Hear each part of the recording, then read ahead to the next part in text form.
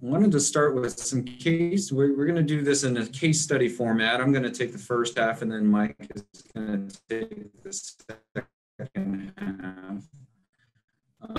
We've turned off the just to make it easier.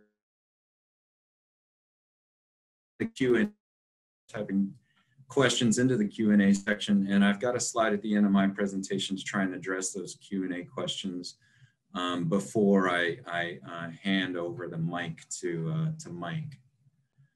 And so now moving forward here, so let's start with the first case. This is Tucker. Tucker's an 8-month-old coton de Toulier who fell out of his owner's arms with an acute resulting non-weight-bearing lameness in the right hind leg, which is kind of unusual. When I read that, I always think that they're going to have a broken radius and ulna. But in this case, it was a hind limb lameness. The referring vet made note of mild bruising medially, but the cranial thrust and cranial drawer were negative, and the kneecap was normal. So the x-rays basically showed this tibial tubercle avulsion in this puppy.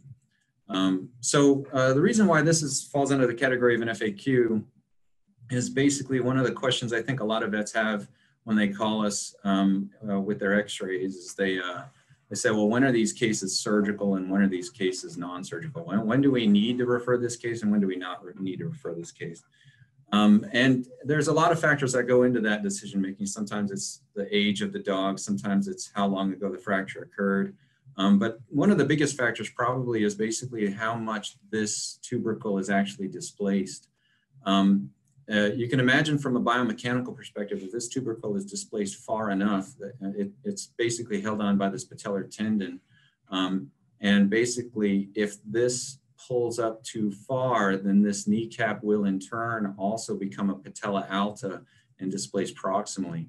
And if it displaces too far proximally to its own trochlear groove, then it's prone to luxating medially or laterally. So that would be a clear indicator that this fracture would need to be repaired, is if you can actually palpate a concurrent patella luxation, whether it's medial or lateral, then that's definitely probably one that needs to be operated. Or basically, if you take your x-ray and you see that this fragment's actually kind of way up here, then there's no question, there's no conservative treatment for that surgery, for that fracture. You probably should refer it for surgical intervention so we can pull that back down into its normal position and fix it in place with a couple of pins. I deliberately picked this one case where it was a bit of a tweener, where it's nebulous. You know, I mean, if this tubercle stays where it belongs and Mother Nature heals it in position, the dog's actually probably going to be just fine. Which brings up the concern that depending on the client and their risk tolerance, if the dog can be totally restricted and maybe this fragment won't have the opportunity to displace any further, then certainly they could pursue a non-surgical management approach. You do get some clients that are a little concerned that they're not going to be able to restrict their dog adequately, or they start off restricting their dog adequately, but then the dog does escape confinement and now the lameness is worse. Then it is wise to get another set of x-rays and see if this fragment actually displaced any further. In fact, that's not a bad idea anyway. If you're going to pursue a conservative management approach with a case like this, to set up a set of x-rays, maybe some arbitrary time after the first set of x-rays, maybe 3 to 5 days, maybe up to a week after the first set of x-rays, depending on how quickly the dog is growing, which is obviously dependent on the dog's age. You know, saying anywhere from 3 days to a week's time, get another set of x-rays just to verify that that fragment is still in the same position and hasn't moved. And if that's the case, then they're almost home free to continue with conservative management. But they do need to enforce the activity restriction. Now, in this case, sometimes the clients want to add the repair in there just by virtue of adding some comfort to the idea that their dog isn't going to allow that fragment to displace any further. Sometimes the case is subacute enough that the space where the fracture was is now filled with some granulation tissue, and that limits my ability to get the fragment back down to where it belongs, which is still fine. These pins will still allow it to heal in a reasonable position and assure the client that it's not going to pull out any further during the restriction period. Of course, that's my explanation for this radiograph. There was too much granulation tissue in there. It possibly couldn't be my surgical skill and prowess in getting that fragment down to where it belongs. But that being said, there are multiple ways that you can skin this cat, basically. So you could, there are different avenues depending on a client's risk tolerance that they could take. Another thing about this is that depending on the age of the dog, we also do make efforts to remove these pins if the dog has a lot of growth potential left. For example, in a 4-month-old Great Dane, I'm almost certainly going to want to take those pins out to allow that growth plate, to preserve that growth plate and allow it its due ability to contribute the rest of its growth. Whereas in this small breed dog, at this age, I might be actually more inclined just to leave those pins in there because, there's not much more of the growth plate that I'm still trying to preserve to, and I don't want to put the dog through unnecessary second surgery if I don't have to. This contrasts, of course, to this kind of fracture where on this side it's just a tibial tubercle. This side it's the tibial tubercle and the whole proximal physis. In a lot of these cases, it's a similar calculus, and they don't necessarily have. Sorry guys, I apologize for keep losing connection here. We are troubleshooting our internet connection because none of this, of course, was happening when we were doing the testing. So, but anyway, case like this, by virtue of that steeper slope that they might end up with, we might actually push a little bit harder for surgical intervention earlier rather than later if possible. If it is subacute and we can't get that thing rocked back into position, then at least the pins that we put in there should hopefully prevent it from displacing any further. This is Zorro. Zorro is a 5-month-old border terrier, and basically his story and history is pretty similar to the first. It's just his x-rays are slightly different. And then we put in these pins, and then there's the possibility that we might have to take him out. Although again, in a dog of this age, I think I did actually remove these pins in this dog after it healed. That this is just a view of the AP view, just so you can see that, all of those pins can actually be placed from a medial approach, and they do just fine. And then this went on to heal just fine without any problems. And I did go in and remove those pins thereafter just because the dog was young enough. Although they're really, if you look at this x-ray, there's really not that much growth plate left to contribute. So I probably could have just as easily left those pins in there as well. Now, by contrast, you get a dog that, that does a client that wants to pursue conservative management. In a case that's well enough to pursue conservative management. This is the x-ray of a 4-month-old puppy with a very slightly displaced tibial tubercle, and then an x-ray a week later just to show that it hadn't really drastically changed in position whatsoever. Now, you may notice that there's a little bit more of say, what you might call osteolysis, or a bigger gap here, and it might give you the impression that the fragment's actually displaced further, where in reality it hasn't displaced, that much at all.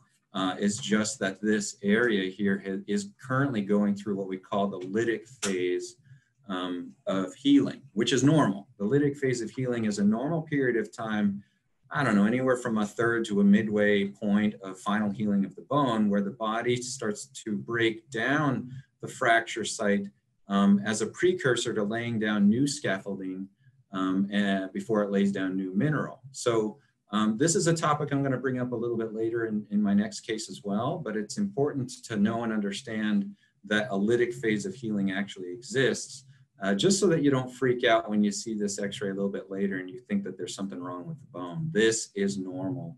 This dog is successfully pursuing conservative management for this fracture. So that kind of case, you don't necessarily need to refer. You certainly can say, hey, you could go to the surgeon if you want to feel more comfortable getting pins in there, or you can try conservative management, but just come back here 3 to 5 days from now so we can take a second set of x-rays and make sure that that fragment hasn't displaced any further.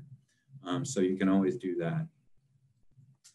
Let's move on to the next case. Case number 2, Copper. Copper's a 5-year-old male castrated boxer Doberman cross.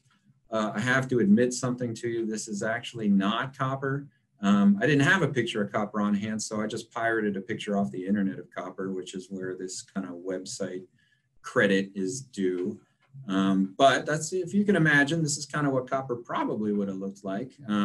And Copper was hit by a car and sustained a 4-limb lameness. This isn't Copper either, but I found this picture on the same website that I found this picture, and I just thought you guys might like to see it. That's definitely not Copper. All right, so this is acute non-weight-bearing 4-limb lameness, pain and crepitus in the metacarpal region. I think that sort of kills the punchline right there. This is what the dog sustained. For those of you that might have seen a newsletter that we put out, what is it, maybe like a few months ago, Copper was the subject of that. I think we actually did have Copper's picture in that newsletter. I just couldn't really find it for the purposes of this talk. But you know, that newsletter, it talks about all the criteria that we use to try and decide whether these are surgical or not surgical, which is why this is another FAQ. This is another one of those situations where we get a lot of questions from you guys with emails of toe fractures and metacarpal fractures, metatarsal fractures. When do you send them? When do you not send them? And once again, kind of like the previous case, a lot of it depends on the client's take on the things that you're telling them and their expectations of success. All these criteria that have been brought up in the past in terms of like, well, are they weight-bearing digits? You know, are more likely to repair them if they're the weight-bearing digits here, you know, 3 and 4. Less likely to intervene if they're 2 and 5, or if they're just one metacarpal fracture or one digital fracture and the rest are intact. More likely just to heal with a splint alone. How displaced is it? If it's not that far displaced, then maybe you could get away with splint management. Reality is none of those criteria have actually been truly verified scientifically, and you get sort of mixed results. And there's even papers out there that show that nearly all these fractures certainly could heal with splint management alone. But the key word in that statement is could, you know, and so it's all about managing client expectation. We do tend to loosely apply all those criteria that I mentioned. You know, if they are weight-bearing digits, we're more likely to repair them. If there's multiple, like if they're 3 out of 4 or all 4 of them broken, then we're more likely to recommend repair. If they're really displaced, we're more likely to recommend repair. But in the end, you get a client that's resistant, or quite frankly, a client that doesn't have the money to do it. You know, they don't need to lose all hope. You know, pursuit of conservative management might just still win out. So if they really have no options, then that's still a good backup plan to try. But this is where I wanted to raise the issue of the lytic phase of bony healing. This is an adult. You can see the growth plates are closed, you know, you can't get healing in 4 weeks' time like you can expect with a puppy. So, I mean, if you think of our controlled osteotomies or even our fractures, we're getting, for example, our TPLOs, we're getting final x-rays of TPLOs at 8 weeks after surgery. And that's an osteotomy that you create and you fixate with the most stable repair we can come up with. And it takes 8 weeks to heal. So the lytic phase, for example, for a TPLO, probably would be somewhere between, you know, week 3 and 4 from the time of surgery. So if you were tempted to take an x-ray at 4 weeks after a TPLO, you'd probably see the osteotomy in smack dab in the middle of its lytic phase of bony healing. And if you were expecting it to be done healing at that time, you'd probably be freaking out because you see this big gap in the osteotomy. So I wanted to raise that issue here, because a lot of the time you are certainly tempted to take an x-ray of your conservative management metacarpal fracture case 1 month after you've applied the splint. And that's totally fine to do. You send that, you know, off for radiology review, then the radiologist most certainly might call that a delayed union. And they are certainly correct, but what you might need to kind of put into perspective is that's a delayed union by your design.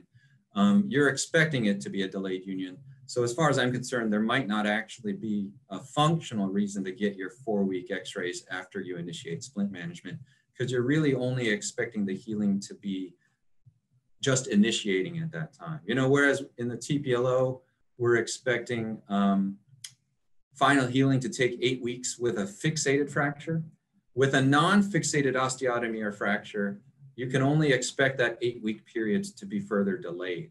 So the lytic period is probably going to be right around 4 weeks, you know, so that x-ray at the 4-week time after splint management initiation is almost always going to look worse than then you shouldn't expect it to be healed at 4 weeks. I might make the argument that it might not be worth getting any kind of check-in x-rays until you're expecting healing to be finished with that conservative management case. And that might be more along the lines of 8 or 10 or 12 weeks post-splint management initiation. And until you get to that 8 or 12 week time period, you should be changing the splint every week to 2 weeks to tolerance of the dog. I mean, if you're running into bandage sores, then you'll just have to deal with those appropriately and, accordingly. So maybe you'll have to abandon the splint management sooner than your 8 or 10 week period. But at least, I wouldn't make critical assessments on the success of that healing until you get out to the 10 or 12 week mark after the initiation of it. Now, in this particular scenario, we obviously chose to repair it. So we took x-rays at 8 weeks after the surgery and found that it finished healing. And then we got to go in and get those pins out because they can't really walk when you've got pins sticking out your metacarpal phalangeal joints. So these pins that we put in, we do have to remove them after bony healing is verified. This was another case where all of them were fractured, but not I put this in here just so that to belabor the point of the need for orthogonal views, because this looks like they're mostly non-displaced. Pretty good argument to say you don't necessarily need to splint to operate. Maybe you can get away with splint management alone, but then you see that the bones aren't really talking to each other at all. Again, you get a client in a pinch, maybe they can't really afford surgery. It still might be reasonable to pursue non-surgical management, but this case we would argue would be better suited to a surgical stabilization. All right. Now, how often do we actually repair digits, phalanges? I'm going to tell you the answer to that's almost never. But here's a story of an 8-year-old greyhound that tried to jump into a car and failed. And then so it sustained that digital fracture that you see. But this dog had a lot of comorbidities. It had fractures, it had Achilles issues, and all of them, in the end were actually successfully treated, and the dog made a full recovery with all those previous injuries until this happened. But then it kind of makes for the argument, well, shouldn't we, try and give the dog his best leg to stand on, no pun intended, if we can help. Let's try and fix it. There's not really a lot of great options for fixation of a digit because, I mean, even this fixation, it looks awesome radiographically. Surgeon did a great job. The problem with it is that it would be nice to have gotten more than 4 total cortices on this fracture of stabilization. So in some capacity that was sort of kind of tenuous at best. And this fracture did eventually kind of fall apart. But the good news is that it still went on to heal with a callus despite all of that. So there, I guess I would say that there are sometimes indications where we might consider it, but the reality is this dog could probably do fine with a digit amputation.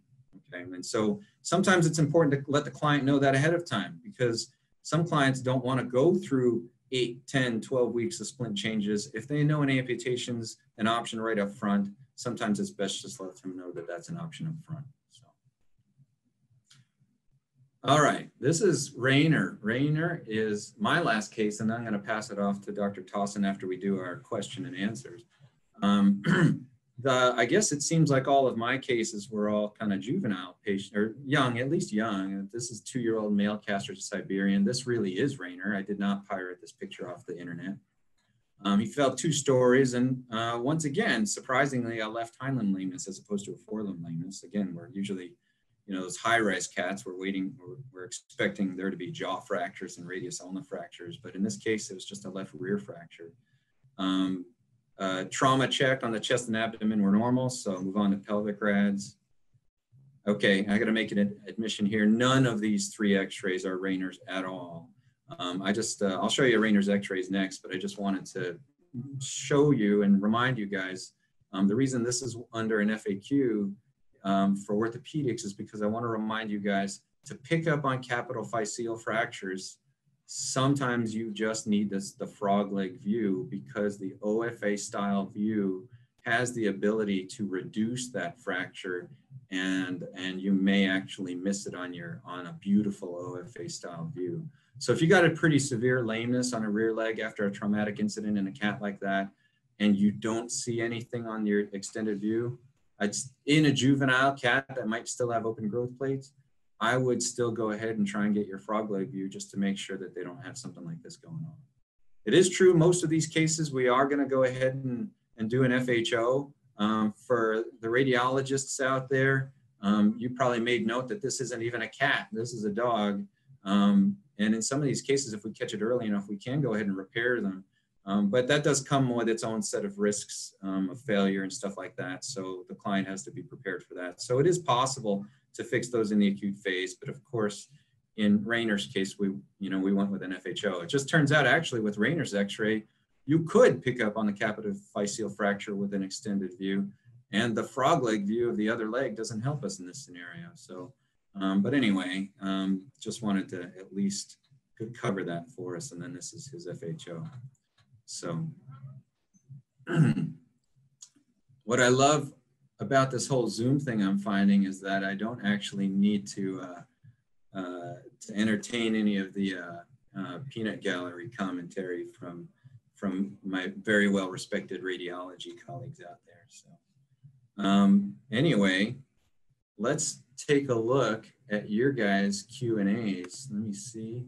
Actually, it looks like I don't have any. Does anybody want to actually throw in any last minute questions to type through? Because if not, I'm just going to go ahead and pass the mic off to Dr. Thoesen. Again, I apologize for our loss of connectivity there in the beginning. I'm hoping that we've got it figured out now. All right, I'm not really seeing any questions coming. Oh, here's one. Oh, thank you. All right, well, I appreciate that. Appreciate that.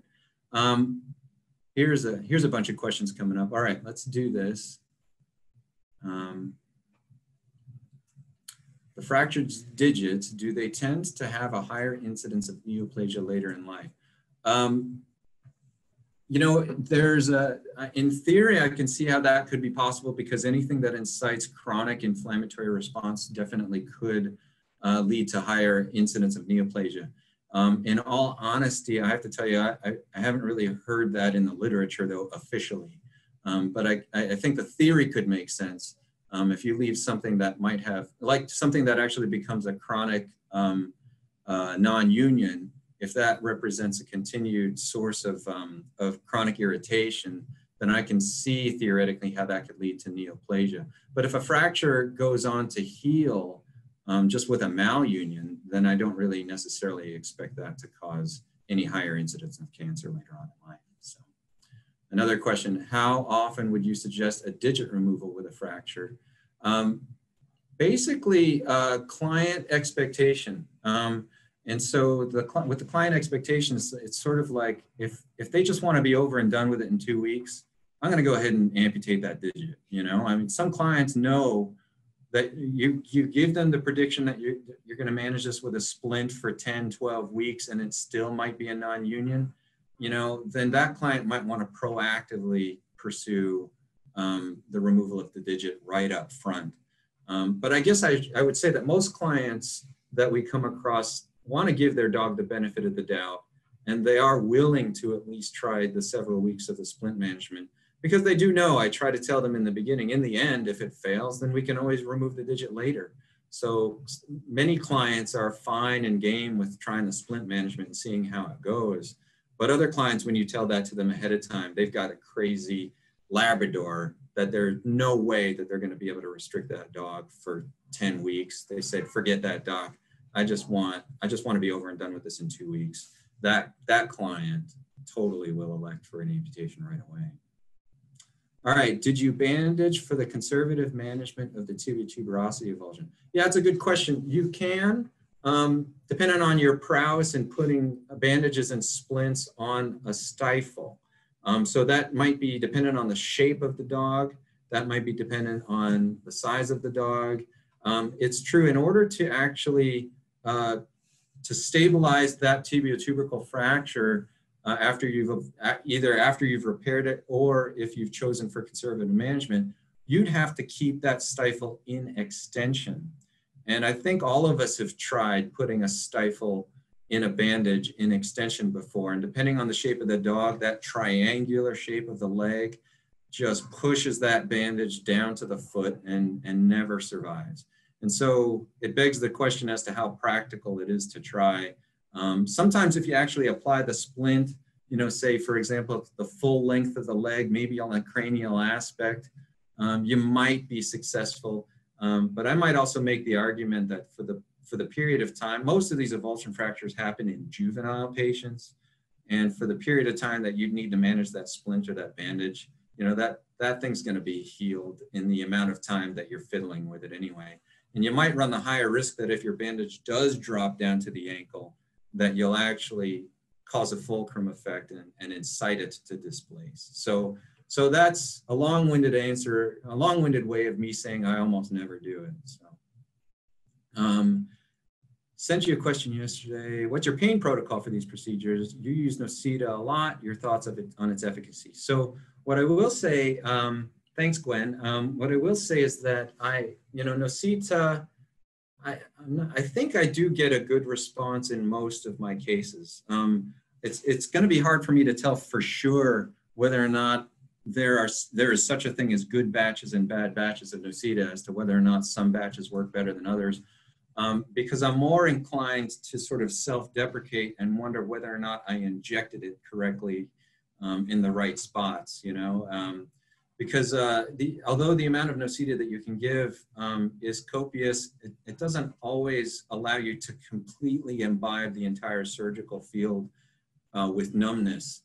And so I find that probably kind of like what you hear anecdotally in women that get epidurals for their pregnancies, some of them take and some of them don't. I just find that with Nocita, more often than not, it takes. And then occasionally I get, you know, just variations on how well it takes on any given patient. Obviously, our pain protocol is much more than just the Nocita. I mean, I think I can say across the board that we're still trying to do epidurals, locals, kind of like Nocita. We are still giving narcotics. We are still doing cryotherapy postoperative, laser therapy postoperative. We are still doing lots, basically everything we can possibly do with the patient's health allowing, you know, NSAIDs, all that sort of stuff, gabapentin, everything we can throw at the dog, we're throwing at the dog. So, do you have any recommendations to minimize skin irritation with a splint? My last one had a really good client, but we still ended up with some skin sloughing at the top of the splint. Yeah, that is a problem. So in some of these cases, depending on the circumstance, yeah, that's the time that you just simply might need to abandon the splint management. No, I mean, I think the best way to minimize the skin irritation is to try and pad it enough so that the hard material isn't reaching the skin, which is usually the biggest, the biggest perpetrator is the hard material portion of it. It's also the tightness over the bony prominences. So, how tight you're making your cast padding over the bony prominences, which is obviously just the basics also of sizing the correct size of splint as well. So no, I mean, I think with the best of us, to be honest with you, the best of us do run into bandage splint problems. In fact, that expectation that any dog is going to be able to even last 8 to 12 weeks without running into bandage sores is highly optimistic. I'm usually expecting bandage sores to occur right around 7 or 8 weeks. And so sometimes I'm almost always having to abandon those sooner rather than later. I'm going to have to say, I'm going to try and answer these last few questions as quickly as I can. I want to move on to Mike's talk next. I would say that after this period of time, if I don't have time to answer any further questions, then you guys are certainly welcome to, I can pawn them off on Mike after his talk, or you're certainly welcome to call us all the time, anytime with questions, and we'll try and get them answered. You can email us with those questions and we'll email you back. That's kind of what we're here for. So now, what about joint issues with pins being in for an extended period of time? Yeah, it's a good question. So yeah, the assumption would be that for those digit fractures, that since we have to penetrate the joint in order to put them in, and then we remove those pins, you're absolutely right. We do probably have to warn the owner that those digits might be prone to some degenerative changes as life goes on in life. But for all intents and practical purposes, we find that that's not really a big deal for the dogs. It doesn't seem to change their overall quality of life. The expected DJD they'll get in those digits usually doesn't amount to much of anything that they ever report back to us. So for complete fracture of the femur, do you still apply a temporary splint before surgery when the splint can't actually stabilize the fracture site as it can't stabilize the joint above? Yeah, that's an awesome question. I almost never splint femur fractures. I guess, let me amend that. I never splint femur fractures. So I guess, you know, it's probably just as well to basically, you know, let the dog be three-legged and just support him with a lot of pain management for the purposes of transport between the time that you see them and the time they actually come get to us. So that's a great question. What would happen if Rainer had no surgery treatment? So if the femoral neck fracture just let Mother Nature take its course, the likelihood and expectation is it just turns into a fracture non-union. And if it's a fibrous non-union that isn't really affiliated with much discomfort, the cat might be fine and just might be slightly awkward.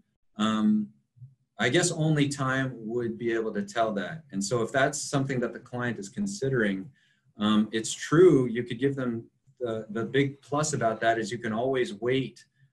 You know, there's never a window of opportunity that you have to pursue an FHO for. And so that would totally be fine to try. You can always do the FHO later. As a veterinarian managing the case, you'll just certainly have to stay on top of the pain management while Mother Nature's trying to do what it's going to do. So reasonable question. So with that question, I'm just going to cut the questions off at this point and try and pass it off to Mike. And then we'll see what further questions. Feel free if you want to still ask questions, we can continue to address them, but I kind of want to see if I can't get Mike on board here. All right. Thanks for listening. Thanks for taking your time out of a busy day. I have a couple cases here to go through, actually about 3 of them, but we'll see how many we get to, and then move on from there. Now these first 2 cases, actually a little different, throwing in a little bit different curveball. They're actually cases that we don't really see here anymore, but with our previous years of experience and other things, I think they're very practical, and definitely some, you know, keys of words of wisdoms for those cases that hopefully if they're ones you see out there in practice to make your life a little easier, and maybe some things that I thought, you know, I wish somebody told me that 20 years ago would have made my life a lot easier on some of these cases. So, but yeah, our first one, we're just going to dive right in here, is Scooter, 8-year-old. Shih Tzu type mix, or Shih Tzu with a really on and off strain to urinate. So male neutered, presenting to the referral clinic for some discomfort and on and off intermittent strain to urinate. No other clinical history or records or health problems. And so the physical exam, you know, not too exciting, a little tender on the abdomen, definitely a large sort of distended bladder, what seemed to be. But the rest of it, and even a little preliminary blood work was performed, was normal. So still systemically in very good condition. And so x-rays were taken, and this is what they showed us. And so in looking at these, you know, obviously always look at, you think of why are we straining? And, you know, this case obviously pretty apparent why he was straining. But you first just take a look at the bladder and you see a large bladder with stones in it. Well, obviously the stones in the bladder aren't causing this. You know, you see those dogs that are straining due to secondary UTIs, other things, have a very small bladder. So this definitely looks like an obstructive bladder, which you see, you know, going up the urethra there, many, many stones, sort of, you know, running up as a little trail up in the urethra there.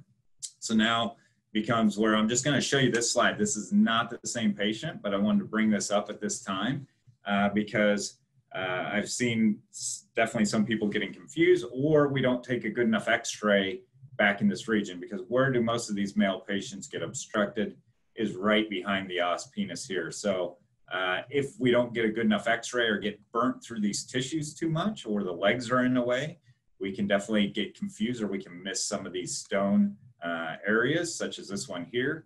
The other thing is this x-ray shows us is the fibula looks very similar to a stone. So if you accidentally get this stone line or this leg lined up here, definitely you can trick yourself of having something back here causing issues. We'll move on to Scooter here. And so we say, what's next? And then I guess in this circumstance, is full anesthesia necessary? You know, the answer is absolutely. There's absolutely no reason not to anesthetize Scooter. His blood work was normal, his physical exam's normal. We want full relaxation at that time while we're doing anything else. So positioning, prepping, what do I do? Well, I normally put them on their back, get everything sort of sterilely prepped around the prepuce area. And then what equipment are we going to use? Well, typically use red rubber catheters, and the size of catheter is very important. And that's where I bring up this little equation here, where obviously from your physics before in undergrad, you know, you've probably seen this equation, I'm sure you all remember, but what this is actually showing is that the radius of your catheter is huge. Everything else really makes minimal pressure change that you can make through a tube, but the radius will fourfold increase what you can do. So, you know, just small changes in that. And so in a male dog, it is a rarity I ever pull out a 5 French red rubber catheter. And that's why, you know, most of the, even though this is a smaller patient, 100% 8 French red rubber to try to get in there, because the amount of force you can push through that is much better. And then you think of, well, what surgical procedures are our ultimate goal?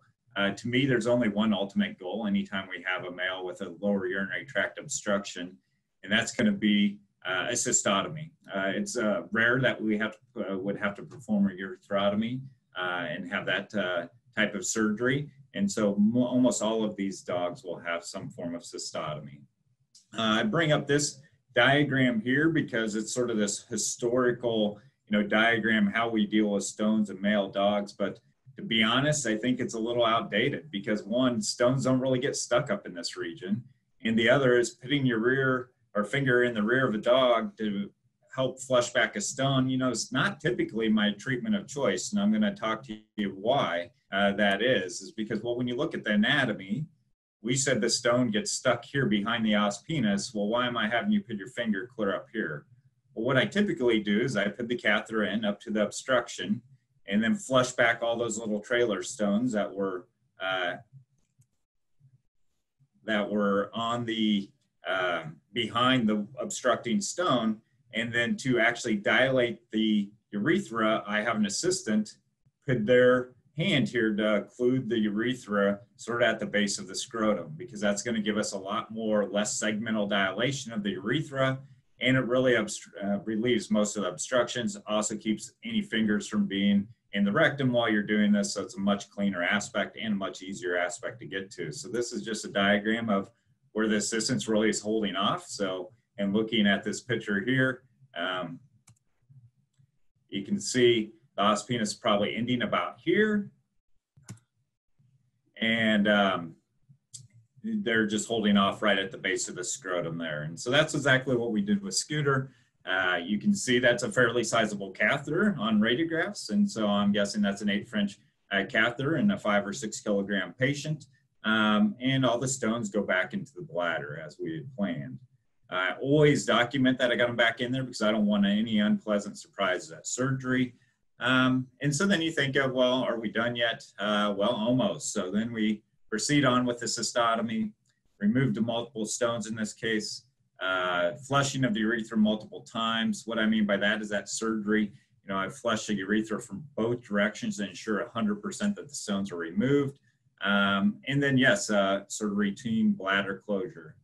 And then when this is all said and done, 100% recommend an x-ray. If this was a radiopaque stone going into it, you definitely want to take an x-ray, because what those percentages below represent are actual cases of patients that have been missed. So 14%, when somebody went back and did a study of stones in dogs that were removed, there was 14% of dogs that had stones left behind when they took post-surgery x-rays, and cats is up to 20%. So I think it's essential to take these x-rays if they're radiopaque stones to ensure that the job's been complete and we know exactly where we're starting, especially down the road, since so many of these are potential chronic stone formers and chronic issues here.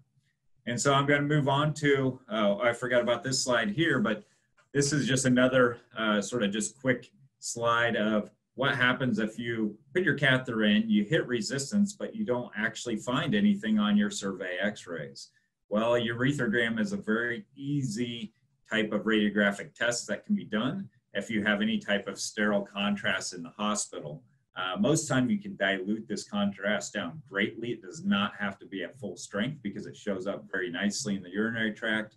And those are just some small recommendations as far as volumes. But the big things you want to do is not get air bubbles in your catheter when you go to inject this. You really place your catheter in just into the tip of the penis there, and then just occlude with atraumatic, a lot of times just an atraumatic force up there while you inject so it doesn't leak back out at you. And then take the film. You're going to have to be gowned up and gloved up, and you almost always do this from lateral positioning, but take the film right at the very end of injection because that's when the urethra will be the fullest. And so that's just a little tip on, a urethrogram and some guidelines there. And just off to the right here, this is just a normal urethrogram there. So our second case, we'll keep going as we only got about 10 minutes left here, is Cookie, which is a 5-year-old female spayed Shih Tzu mix, which I know everybody's excited. We have a question here. Let me see, I'm getting signal that look at a question. All right, the question is, do you have intraoperative RG or do you close up and go to x-ray? So that's a very good question. We do not have intraoperative radiographs at this time. And so yes, always close up and go to x-rays to take our films at that time. Yes, it would be great if you had the ability to take intraoperative, but by the time you have the abdomen open and you're trying to struggle with radiology equipment, to be honest, I find diligent surgical technique and actually looking and flushing and getting the stones out that way, that those percentages are probably very overrepresented of what I've ever seen in the cases that I've done. But I definitely recommend getting those x-rays. But yeah, most of the time that's after we have the abdomen closed and can head to radiology. And so then case 2 here, we'll get going here on the second case. So this is a female spayed patient that's straining to urinate, has partial anorexia, a little intermittent vomiting here recently. And again, no other health problems up to this point in time. But yeah, there we go. It was just sort of frozen up there. But physical exam, again, a moderately distended abdomen, a discomfort on the caudal aspect of the abdomen. All these urinary tract cases, I think doing a rectal exam is extremely important and is very part of the physical exam that needs to be performed with any type of urinary tract straining or not. And the male patient, obviously on that previous one, a rectal exam's checking for prostate size. In a smaller dog like that, you should be able to fill that. Any other abnormalities. And so a little bit of blood work was performed, which showed a little bit of a neutrophilia and a stress leukogram. And so this is our initial survey x-ray. So this is, again, we can definitely see, obviously, the stones in the bladder.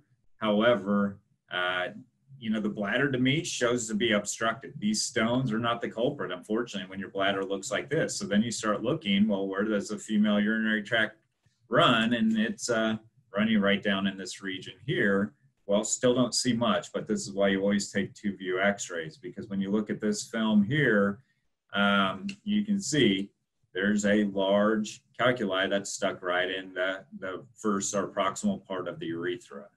And so in a female dog, and this is why I didn't tell you what I found on my rectal exam, is because I actually was looking in this area on my x-ray purposely, because on rectal exam in a small patient like this, I could fill that. And so had a pretty good idea I was going to find something in that area. And so the rectal exam's key, especially on a female dog, because you can fill a very large part of the urethra for any type of thickening and any type of hard or firm stone objects in that region. And so with these x-rays and a rectal exam, we have a urethral obstruction due to a single large stone.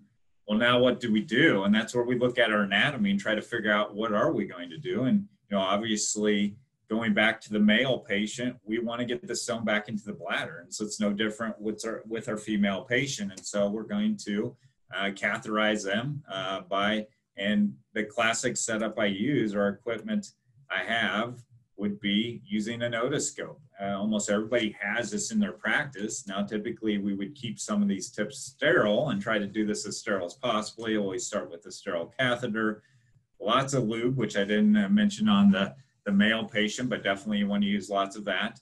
And what I'm doing is actually visualizing the papilla when I catheterize. And I actually pass my scope right through the otoscope itself to ensure that I get into the spot I want to be. Once I get it in there, then typically in the female dog, it goes back much easier because I have a much bigger urethra. So again, very large catheter. A small female patient like this, most time thinking probably around a 10 French red rubber catheter, something big. I've found most of the female patients, you'll actually just push the stone back with the catheter. You don't even hardly need any flush in a bunch of these patients. And so, very basic setup. And, that's exactly what we did in this patient, where you can see here's post-catheterization and the catheters that's wound up into the bladder there. And then this is the pre-catheterization with the stone in that region.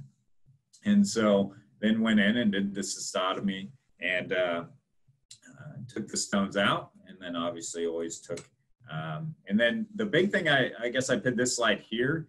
This is why it's essential to take those x-rays beforehand. This is impossible to catheterize a female patient at the time of surgery, because with them on their back under drapes, I would say is almost next to impossible. So in these patients, I actually leave this catheter in until I get into surgery to take those stones out. And then I have an assistant slowly back that out once I've removed almost all the stones to make sure that that stone didn't fall back in there. Because if I wait and say, oh, I'm just going to get it back in at surgery, like a lot of the male dogs, you can catheterize easy. A female patient, you're not going to be able to get catheterized under a drape. Let me see, I'm getting a couple questions here. And so one question, what's the potential for urethral rupture in a severely obstructed dog during flushing? Is there a significant risk? I would say in dogs, the risk is extremely low. To be honest, I've never ruptured a urethra in a dog while I'm trying to catheterize, knock on wood or knock on something. Now cats, different story. Obviously, especially if you're using polypropylene catheters and sharper catheters, but I'd say the risk is extremely low, and I've never seen it rupture from too much force by put that way in a patient that's obstructed by stones or other things. Now, say we're trying to flush something back and they had a cancerous urethra or something else, or a cancerous prostate, then yeah, I think some of those weird, obscure things could happen, but yeah, it's very uncommon. And then another question was, do you ever decompress by cystocentesis to flushing the bladder if it's very large? It's a rarity. If it's extremely large and it just feels like there's way too much pressure. However, I will typically try to at least once flush, not with large volumes or anything like that. And so those are the things that that we would be doing there. But yeah, it's I do not typically do a cysto on a lot of these patients unless they're just extremely obstructed with high pressure, but that's a rarity. Another one is, do you use sacrococcygeal blocks? Typically not using any type of blocks, but obviously with any of these things we just talked about, we're using full anesthesia with pre-medications, and then plus or minus epidurals at that time. But yes, typically not just blocking the perineal or back region in most of these cases. All right, well, I'll move on here. Since we only have a couple minutes, it looks like I'm gonna miss my last case, which was a little bit more of an orthopedic case, but that's fine. And then, yeah, as far as that, I guess I was almost at my question screen there. And so, with that being said, it looks like we're just a couple minutes before 1 o'clock. I'll sort of make it through all. Let me just get to my end of my thing here and open it up to any more questions if anybody else has any other questions. Otherwise, we want to really, again, like Alex has mentioned earlier with Liz and Alanka, we really want to thank them for their support and all their support they've given us. Obviously, want to thank you guys. We wouldn't be doing this without your support and being out there and helping refer the cases to us and those things. And I don't want to confuse you. I mean, I presented those urinary tract cases because I thought they were very, good words of wisdom and other things. But unfortunately, those are cases we're not doing a ton of at this stage. Just wanted to throw those out there because I thought they're pretty practical. And then let me look here. It looks like I got a few more questions and see. So, and then one question's here, how often do you see stones that are not radiopaque? To me, I'd probably say less than 10% of the time. Most of them will at least get enough mineral opacity that will at least be able to pick up on those. And those type of things. So, but yeah, I guess I'll sort of leave it as that. Any questions keep trickling in. We'll obviously get back to you guys here, and I can type some of those in then too. But yeah, it was, thanks for hanging in with our first virtual CE. A little awkward for sure, but working out the technical difficulties. You will be getting an email from us likely in the next few days, one with the certificate for the CE. The other is with a survey of what you think we can improve on. What would you like recommendation-wise? You need to be honest, this case presentation, we sort of want to open it up to you guys. If you have interesting cases, I know on our invites this time, it was sort of a first-time deal, but there are links where you could send us in some interesting topics or cases that you may want us to see if we can fit in and get those going then too. So again, thank you. And yeah, have a very good day.